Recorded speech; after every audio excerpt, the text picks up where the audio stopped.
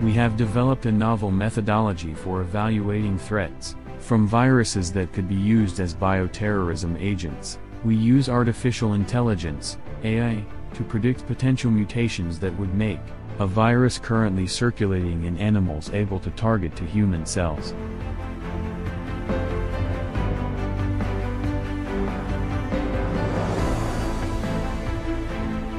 We then produce the hypothetical protein using cell-free technologies and without resorting to creating such a potential pathogen. No living organisms are involved at all. We can generate the hypothetical proteins and evaluate their binding to human receptors.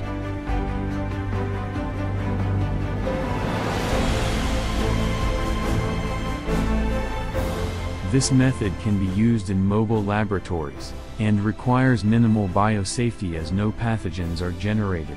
The hypothetical proteins themselves that we generate can be used as a starting point to make vaccines against potential bioterrorism agents.